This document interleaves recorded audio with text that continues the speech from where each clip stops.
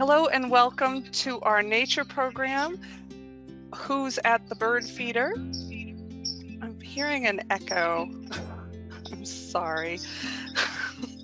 I'm Jennifer Smith, the Youth Services Coordinator for Lexington County Public Library, and I'll be moderating today's presentation. As you join, please be sure to make a note in our chat if you happen to be watching with more than one person. We like to have an accurate count of how many people have watched our presentation, and that helps us plan future presentations.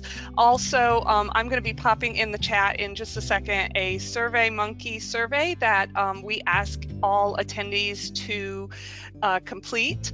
And this is a very short survey, and it's really important for both myself and our presenter today to help us fund and plan future programs. So if you could just take a minute to fill that survey out when I post it in the chat. If you happen to have any questions for our presenter, go ahead and post those in there, and as we have time, I'll interject and see if we can get those answered. So today our presenter is Erika Jones. She is from Lexington County 4-H. She is the Youth Development Agent, and today's presentation will be recorded and shared along with the PowerPoint slides that Erika will be sharing, and those are in the handouts tab if you happen to see that, and they will be shared on our YouTube and Facebook pages along with today's video. If you haven't stopped by one of our 10 branches to pick up one of the Make a Take kits for today's journal, please do so while supplies last. We have those, and Erika will be showing us how to make our birdwatching journal today. So I'm going to go ahead and turn it over to her as I post the link to our survey, and Erika, it's all yours. Hi, so like Ms. Jennifer said, my name is Erika. I'm the Lexington County 4-H agent, and we are going to do some backyard birding today. So let me share my screen.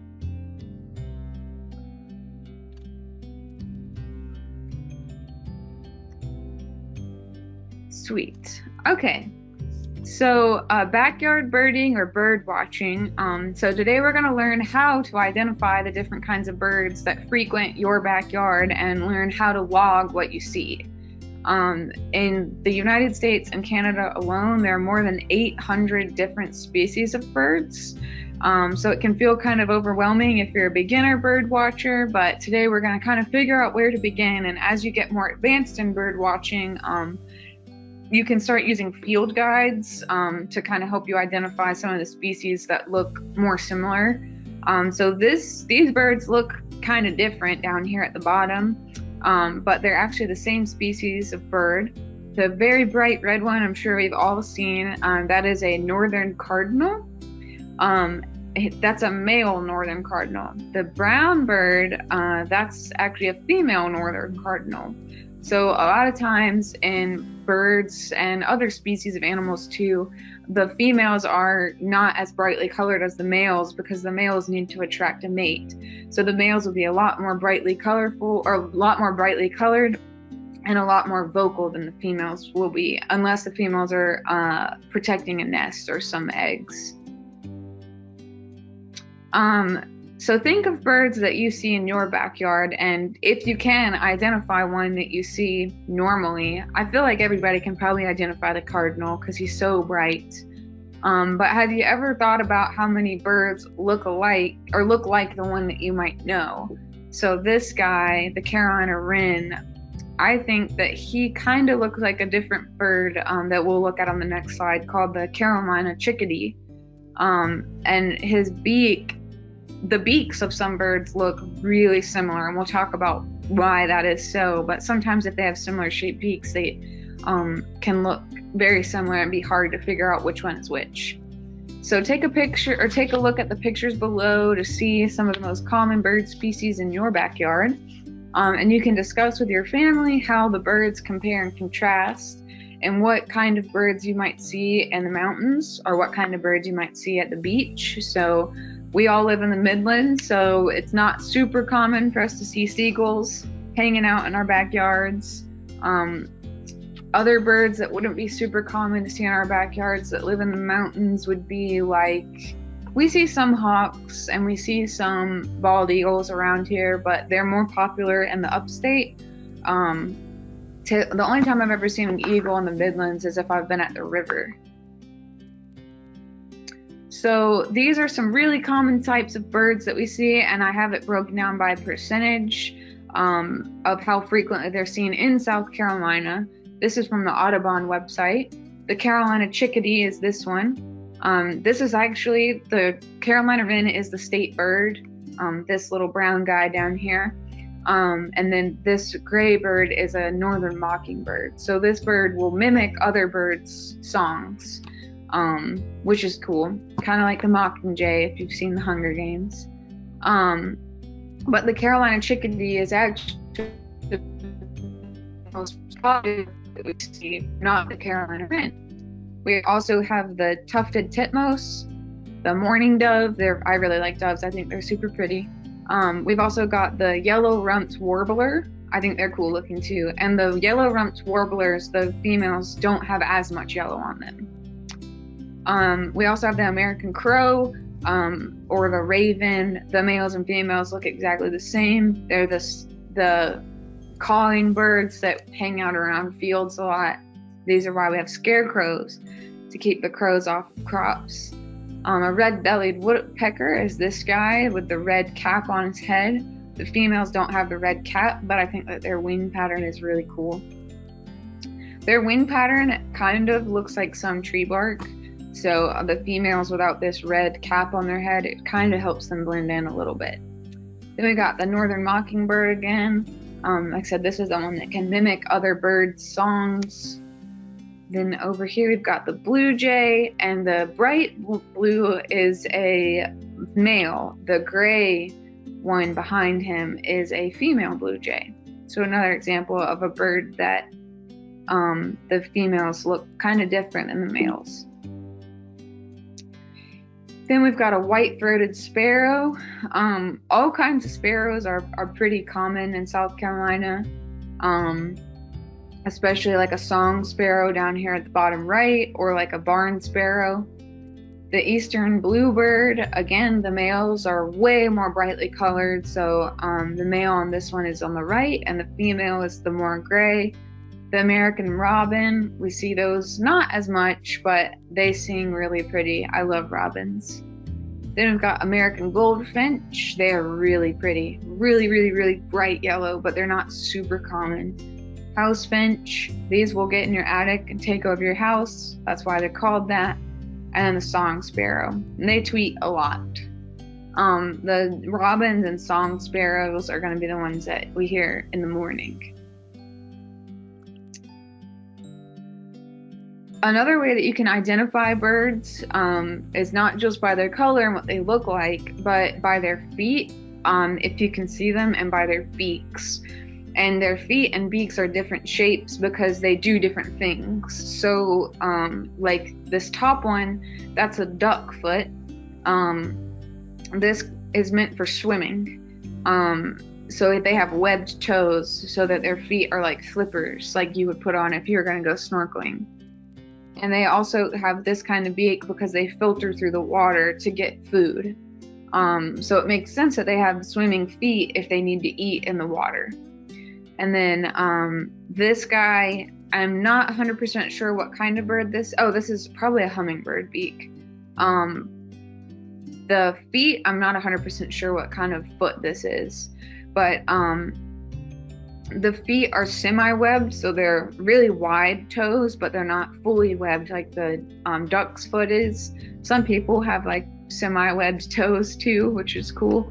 But this is for one that's going to walk on land or swim. And then the hummingbird beak is really long and skinny. It's meant for probing flowers so that they can get their beak down into the flower and get the nectar that's at the base of the flower. This is going to be like the, let me go back, like the sparrow and our little Carolina chickadee. This little tiny beak is meant for catching insects. So that's what they eat. And little feet like this that don't have much webbing are meant for walking. And of course, all these guys can fly, but their feet are spread out so they can get good traction. This is the cardinal. He's got a big, wide beak. The skinny beak would help the guy that needs to catch insects, because if the insect goes into a hole, their beak can fit down in the hole. The big, wide beak is strong, powerful, and it's meant to crack seeds open. So these guys are seed eaters with these big, wide beaks. These are going to be the ones that you see mostly at the bird feeder. And if they have longer toes, longer claws, or talons, then it's meant for perching. So that makes sense that he would come to your bird feeder and he's got these big, long toes to wrap around the perch and sit there. This is going to be a falcon or hawk or bald eagle. They have a beak with a sharp point on the end, or even like a vulture, like a turkey vulture. They're kind of ugly. You see them on the side of the road a lot. They're going to have a big long beak with a point on the end, and these are predatory birds, so they eat meat. Vultures are opportunistic eaters, so they eat other dead animals a lot of the time. But hawks, falcons, bald eagles, they catch live prey in like the mountains and stuff. Bald eagles will catch fish, so they eat meat, and they have really strong, big claws or feet and long talons that are meant to grab prey and scoop them up. And then this long, thick beak is what we're going to see on our woodpeckers. That's meant for drilling holes into trees. Sorry about that. So that they can eat the bugs from inside the tree trunk. And they have feet that are meant for climbing. So that's a little bit different than our perching one, because the toes are more evenly spread out, where a perching guy has 3 toes in the front and 1 in the back. And so the cracking seeds birds that we're going to see at our bird feeder is going to be like the house finch, the American goldfinch, the song sparrow. So you'll see all these birds, or you can see all these birds in your backyard, but these are the ones that are going to be at your bird feeder. Sometimes the tufted titmouse will come, the yellow-rumped warbler, and the blue jay. They're more of an insect eater, but I've seen them at our bird feeder before too. Another thing that you might see at your bird feeder that you gotta watch out for is squirrels. They're so smart, and they will figure out how to open it. We've tried every single type of bird feeder, and I feel like a squirrel always gets into it, so don't be shocked if you catch some squirrels at your bird feeder too. So before you go bird watching, you're going to need a way to record. So if you have your nature journal supplies, we're going to assemble it really quick, and I'll just kind of go through the pages with you, because there's way more to do in here than just bird watching. So on your nature journal, you should have 2 holes. Mine doesn't have holes because I thought I had a hole puncher at home and I don't. But you're just going to loop your string through the 2 holes and tie a knot. So let me re-share my screen, just like this. So you'll just go through each hole and then tie a little knot. You can tie a bow if you want, and that will keep your nature journal together. And then once you have it together, on the first page, you can write your name, just in case you drop it somewhere. You don't want to lose all your information that you've worked so hard to collect. And you can also, I left the cover blank so that you can draw whatever you want on it. You can use that as extra space to log some birds if you want. The second page is really important, because when you're outside, there are some plants that can make you super itchy if you touch them. So it has a picture of poison ivy, poison oak, and poison sumac. Poison sumac kind of looks like a fern, so make sure you really look at it. But if you touch these, they'll make you very, very, very itchy. So try to avoid those if you can. Some other things that you can do besides bird watch in your nature journal is you could go on a nature walk. So whenever we're bird watching, we're using 2 of our 5 senses mainly. We're gonna look at the birds, we're gonna use our eyes, and some birds you can identify by the type of song that they sing, so we're gonna use our ears too. But on a nature walk, you can use all 5 senses except taste, because it's not safe to taste things that are in nature, because they might be poisonous, but they also have germs and insects and stuff on them. But try to spend some time outside and record what you see, what you hear, what you smell, and what you feel. So you could go by a waterway. You could see some really cool birds if you go by like a pond or a stream, or you could even just go in your backyard and sit in your backyard and just sit and close your eyes and feel the grass. Or if you're like me and you don't have that much grass, you can feel the ground. And just listen to what kinds of birds you hear without even using your eyes to see them. You might hear some squirrels running around. If you have dogs like me, you might hear your dogs running around. So just take a couple minutes to decompress and just use your senses to see what's outside. I feel like everybody could use some outside time after us being cooped up for a year. The next page is nature art. So you can make any kind of nature themed art. So on the page are some examples of somebody made a fish out of just things that they like, leaves, and it looks like berries and flower petals. Somebody made a rainbow out of flower petals. You can make insects, you can make birds out of things that you find on the ground, just some kind of nature themed art with things that you find outside. And then the next page is for some leaf rubbings. Leaf rubbings are super cool. I really like doing them. So you'll just get a bunch of different kind of leaves and you can put them under a page of your journal. And you can use a crayon and just color over it, or you can even use a pencil and then just take the leaf out and you'll have a nice print of the leaf. And you find a leaf if you can find a leaf that's really stemmy and has really hard veins on the back, it makes a really cool leaf rubbing. Ferns also make really cool leaf rubbing. And then after that, you have a bunch of blank pages. So you can use the blank pages to record the birds that you see.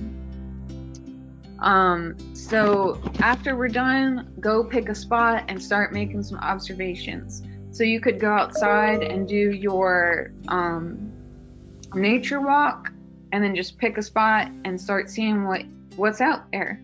Or it's kind of toasty today, so you could always sit by a window and do the same thing. But you're going to want to be very quiet and very still and keep your eyes peeled, because sometimes they'll land and just take right back off. But if you're really noisy or really wiggly, especially if you're outside, they're not going to want to come hang out. So if you can't really be super still, maybe sit by a window at first so you can really see what's out in your backyard. And if you want to sketch or make a list of as many birds as possible, some key things to look for when you're observing is the shape and size of the bird. Don't just look at the body. You want to look at the features on the feet or the beak, like we talked about. Looking at the features on the feet and the beak can help you identify the bird.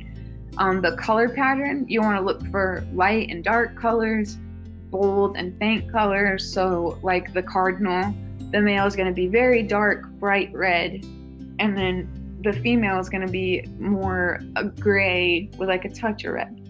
And some birds even have crazy colors. When I was researching birds that we see commonly in South Carolina, one of them, I don't know where they saw this bird, but it said that there's something as a Carolina parakeet, and it's a parakeet. They're like lime green. I've never seen one of those, but maybe you will. You want to look for their behavior, so their posture, their movement, their flight pattern, their feeding style, and flocking. So flight pattern would be like, a good example would be a geese. They fly in a V. Some birds will fly in a straight line following each other. Some birds are just hanging out by themselves. And flocking would be, how many birds do you see together? Just 1, 10, 100? I don't know. And then habitat. So what plants are around the bird? Is there water? Is it in a tree? So if you have a bird bath, you'll have some that love to come hang out. You might not necessarily find a swimming bird in your bird bath, like a duck or anything, unless you have a pond, but some will like to come hang out in the bird bath. And if you do have access to a pond, it'd be cool to go compare the birds that you see in your backyard versus the birds that you see at the pond, because they might be different, they might be the same. And then for some bonus fun, you can complete your logs using the scientific names of birds you see. Every animal has a scientific name. Like we call dogs dogs, but their scientific name is canine. So you might have to use the internet to find out the scientific name of your bird once you've identified it with the regular name. And if you have a smartphone or a tablet, there's a couple of bird watching apps that are free. The first one's from Cornell Lab, and the second one is from the Audubon Bird Guide. I think the Audubon Bird Guide has a field guide in it, but I'm not 100% sure.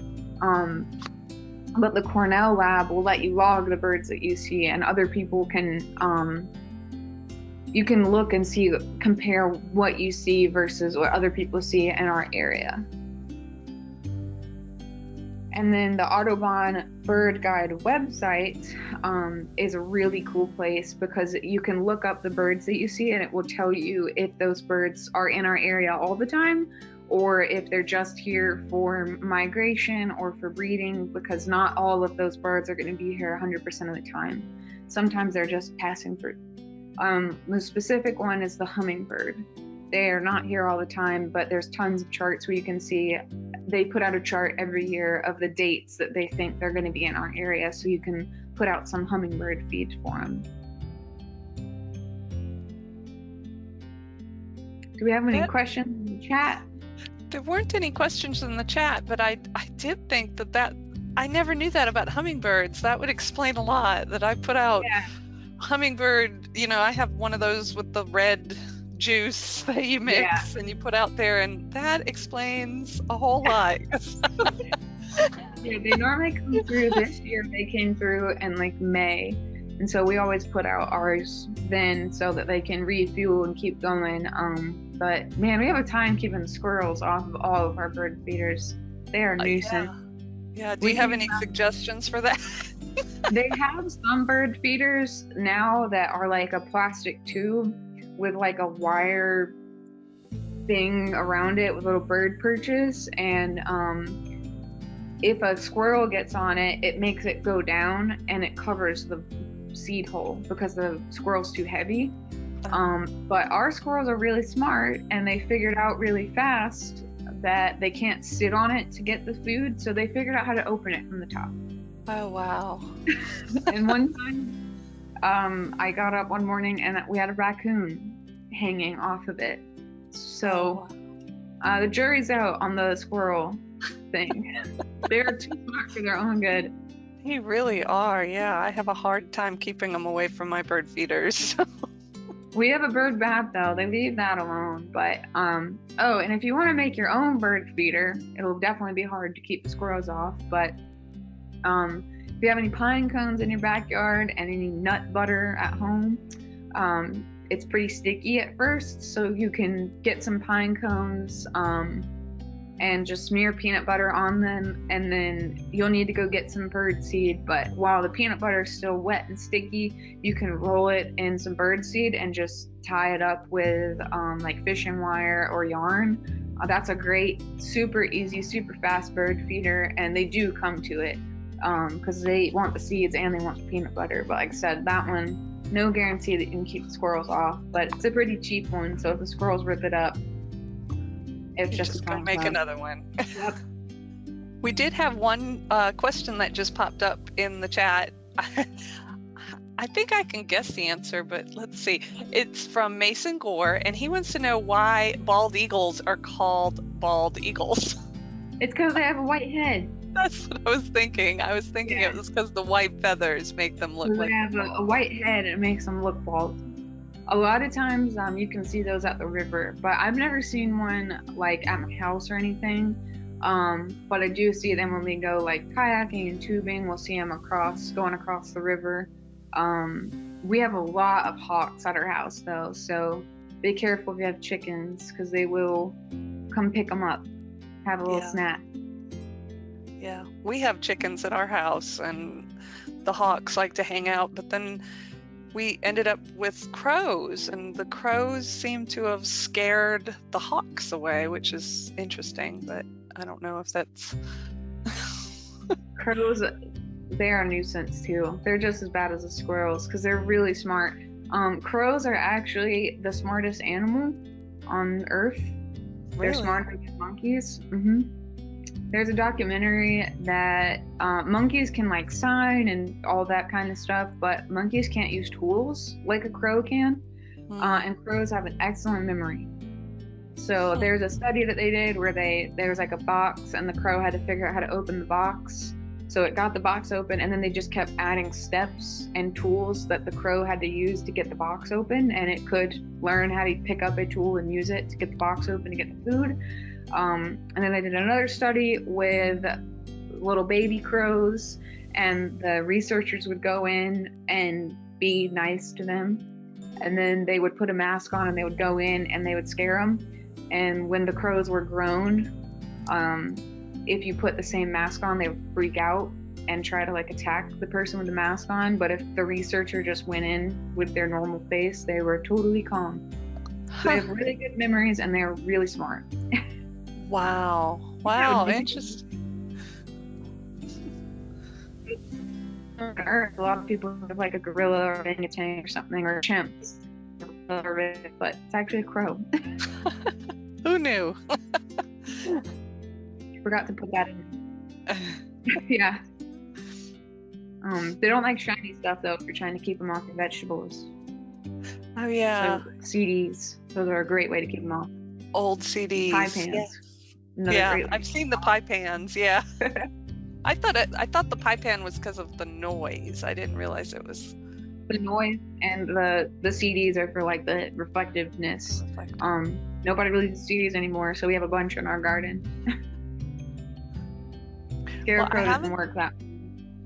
I haven't seen any more questions in the chat. If you do have a question for Erika, please make sure you post it. Our time is running out, and make sure that you go and check out that link to the Survey Monkey. I posted it in the chat, and it is in the questions as well. So you can go to surveymonkey.com, and then it's capital G5ZFC55. That's the survey, and that is really important for both the library, Lexington County Public Library, and the Lexington 4-H, so that we can know how to better plan for programs and better fund them, and keep those kind of programs going for our community. Oh, I see some questions. We have a few more minutes. So Erika, Carolyn Hartman wants to know, why do hummingbirds flap their wings so hard? Let's consult the Google. I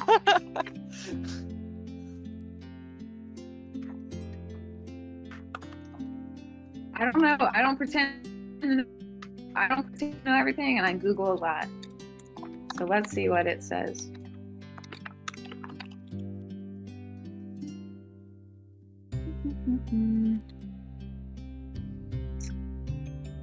This just says that they flap their wings 10 to more than 80 times per second while hovering. So they must flap their wings so hard when they're hovering at your feeder so that they don't start sinking. And sometimes they will flap their wings even faster when they're trying to attract a mate. And they can also fly up to 30 miles an hour. They're very fast. Wow. So they must flap so hard and so fast to stay hovering up at your bird feeder or at a flower. But birds are cool because they fly because they have hollow bones. We have bones full of marrow. They don't have any marrow in their bones, and that's how they're able to fly.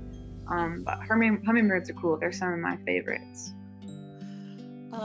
Let's see. It looks like Harper. Oh, it's cutting off the rest of that name. I'm not sure. Something about, why do woodpeckers chop trees?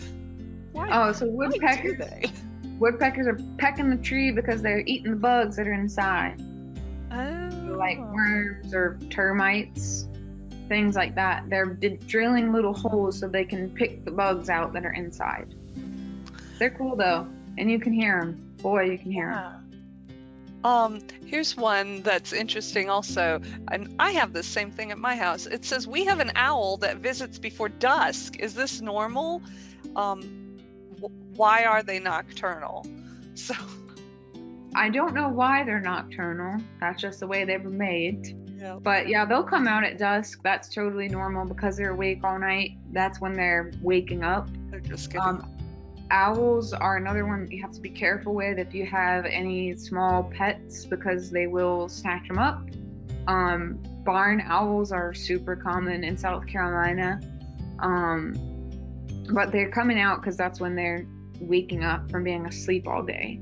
But like, especially like if you have chicks or small dogs or outside cats, having a place for them to go at night if you have an owl is super, super, super important. When I was growing up, I lived near the river, and we had an owl. We had an owl in our backyard, and we had cats, and we had the windows open one night with the screen, and the cats were sitting in the window, and the owl came and grabbed onto the screen because he didn't know the screen was there, and he was trying to get one of our cats. So making sure that small animals have a place to go at night if you've seen an owl is very important. Wow, it was scary. Yeah. Their wingspan is pretty big too, so seeing it come up in my bedroom window, I was like, whoa. And my cat's like poofed out and ran away. Let's see, do we have time for just a couple more questions? I read this one wrong. Oh, and then they sent in a correction. So it says, why are some birds red? But they mean the color red, not. At first I thought it said, do some birds read? And I don't think birds read. But they it just depends on like the species. Why they're red would be like genetics. But the males, specifically with the cardinal, the males are red. They're brightly colored to attract a female to mate with so that they can have eggs and have baby birds. The females don't have to attract a mate. That's why they're lighter colored. And not being so bright colored, it plays in the female's favor because birds of prey do eat other birds. And if they're not brightly colored, they can blend in a lot easier. And so they're less likely to get picked up by a bird of prey. That bright red bird is going to be a lot easier to see than a brown bird in the trees. So it's kind of to their advantage that they're not so brightly colored. Right, that makes sense. In the winter time, you can pick out a cardinal like that if it ever snowed here. But they don't really have anywhere to hide then. Right. No, that makes a lot of sense that the females are brown so they can hide in their nests and protect their little ones. Let's see. The way I have this displayed, I can't see people's full names. But the question is, why do birds follow each other? That's an interesting question too. Birds of prey are more loners than other species of birds or other types of birds, but like ducks normally live together. Why they do that?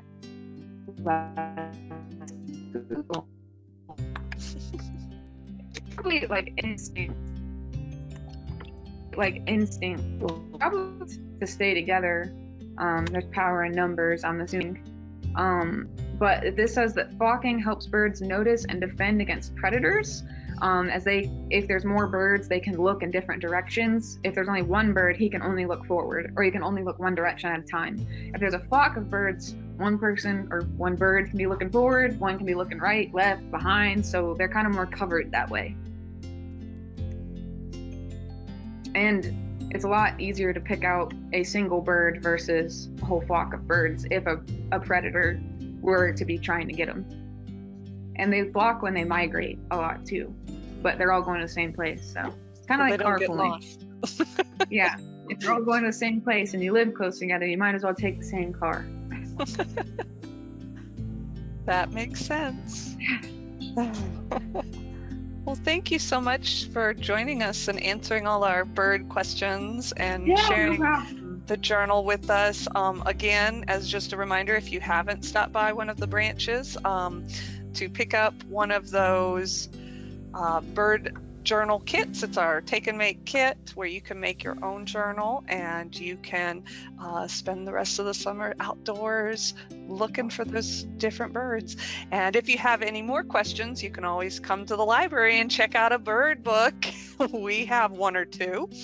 And if you haven't, also, you can sign up for our summer reading program. So we want to thank everybody for joining us today, and thank Erika one last time, and remind you one last time, please visit that SurveyMonkey and let us know if you have any comments. There is a comment box at the bottom of the survey so that we can know how we can improve our programs.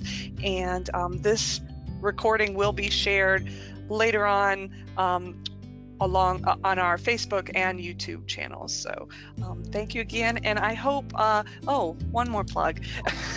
I hope that you are all able to join us again next month when Erika joins us again to talk about what's in a brand. So if you're interested in that, please join us next month in July. All right, well, thank you so much, everybody, and thank you, Erika, and we'll see you soon.